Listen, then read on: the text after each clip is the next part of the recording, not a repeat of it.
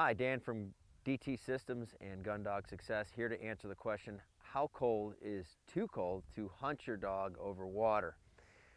Well, if you're hunting your dog over water, you obviously should have already introduced them to water, and they should be happy doing retrieves in the water under normal conditions. Every dog's slightly different.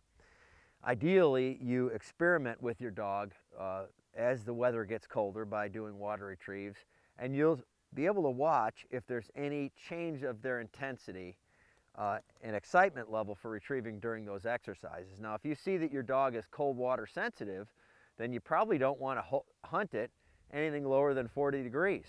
If you notice your dog doesn't seem to care and has a lot of momentum when retrieving no matter what the temperature is, then you can actually hunt him over colder weather, i.e., 30 degrees all the way down to probably 20 degrees.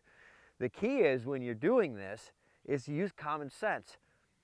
After your dog's got into the water, bring a towel with them, towel dry them. If you can get a little portable heater in the blind to keep your towel so it doesn't freeze, get the water off your dog immediately.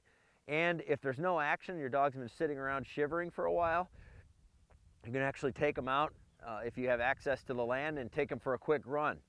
Just common sense, warm the dog's internal temperature up.